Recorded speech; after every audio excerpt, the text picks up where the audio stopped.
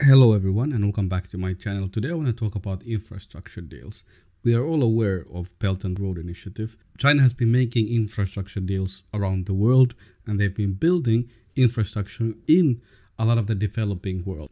Now in this video I want to go over the G7's infrastructure deal, EU's infrastructure deal, and of course the US alternative to China's Belt and Road Initiative. I will also discuss how this would affect Africa in particular, and I will also try to analyze who should be Africa's main infrastructure partner in the future now that there are more options. Now first I will show you a video of different infrastructure deals so you know what's going on, but before I do that, please do remember to subscribe, like, share and comment.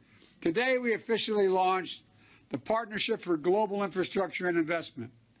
We collectively have dozens of projects already underway around the globe.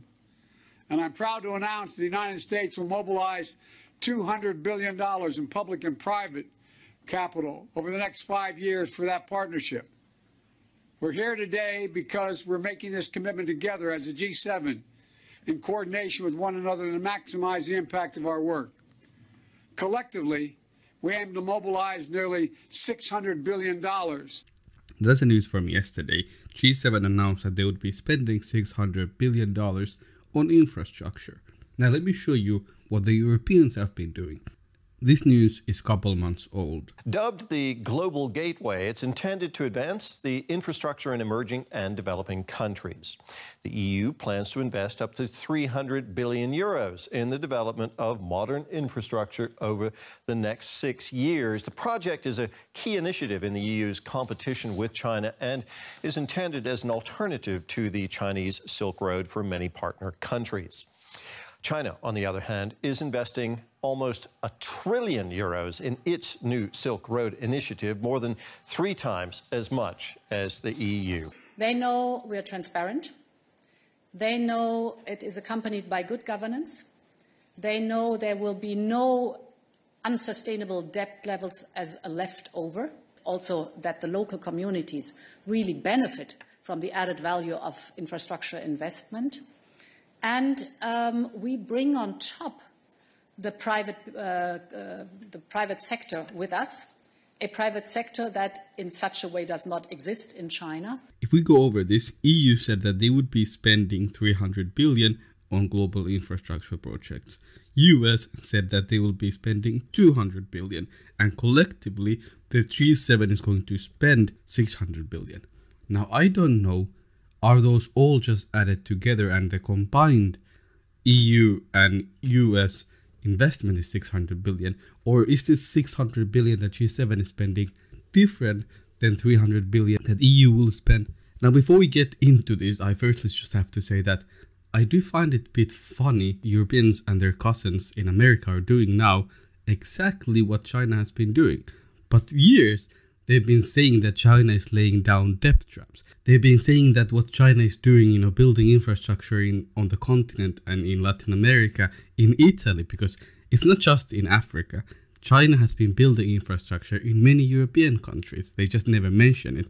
Italy is part of the Belt and Road Initiative. But they used to say that this is the terrible thing, it's a problem.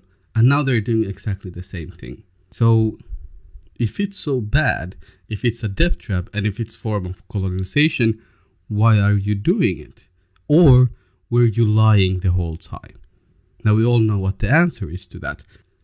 Now, this is not the first time that the Europeans and the Americans have announced something like that. Biden announced a couple years ago that he would do something like this, and they've never done it. And the reason is simple, because what they never tell you is that a lot of the infrastructure projects are won by bidding. Even on the continent, most of the African countries, when they have to build something, they go through a bidding process.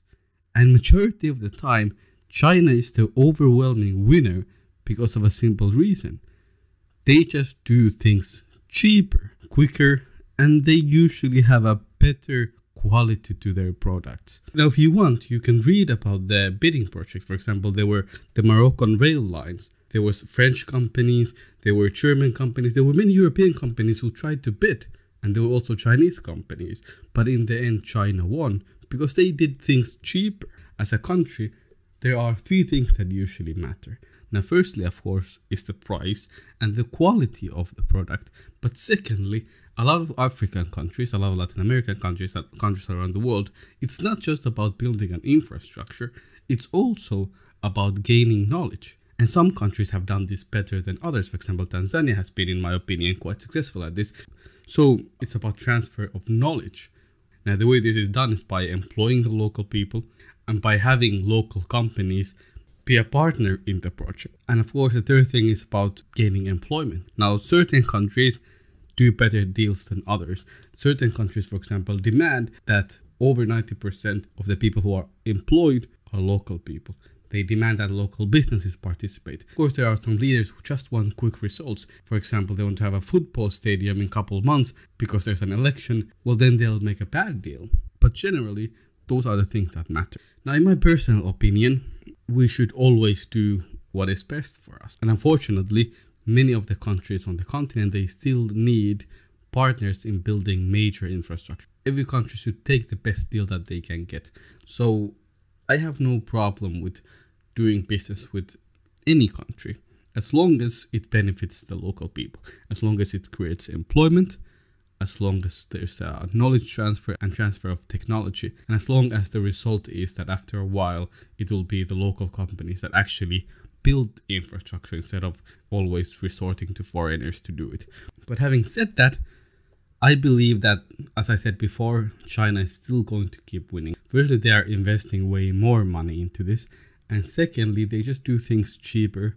And also, I think that every African country, every country around the globe who participates in European and Western projects, they have to be very careful, because China doesn't politicize Belt and Road initiatives.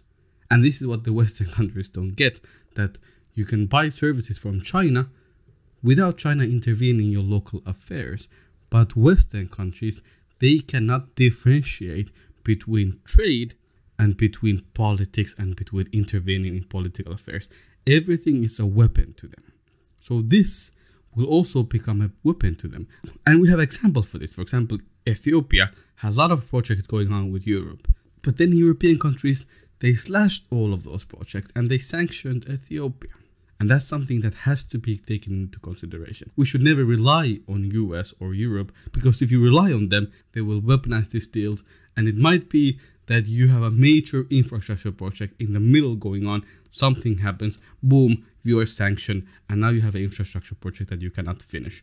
That is too risky. China doesn't do that. I'm not saying that China is perfect, but they just don't do that. And also, even if you make deals with Europeans and their cousins in America, we should always still keep China as the main partner. And the reason for this is simple, because these people are not doing this because they want to build infrastructure globally. They don't want to build infrastructure in Afghanistan, Iraq, Somalia, Kenya, wherever. They just don't want to do that.